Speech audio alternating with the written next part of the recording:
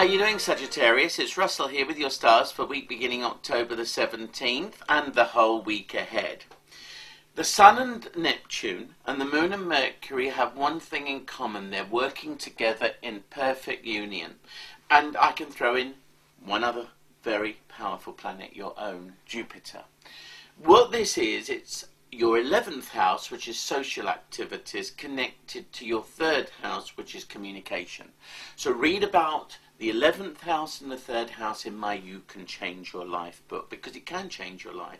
Because between now and the end of the week, you should be thinking on 2 levels. Your future, where it's at, what you should be doing, and your mind, your mental capacity, faculties, and how you should be asserting them so that you can get yourself a decent future. This is a week of major decisions and choices based upon the things you want, wish, hope, live, and dream of.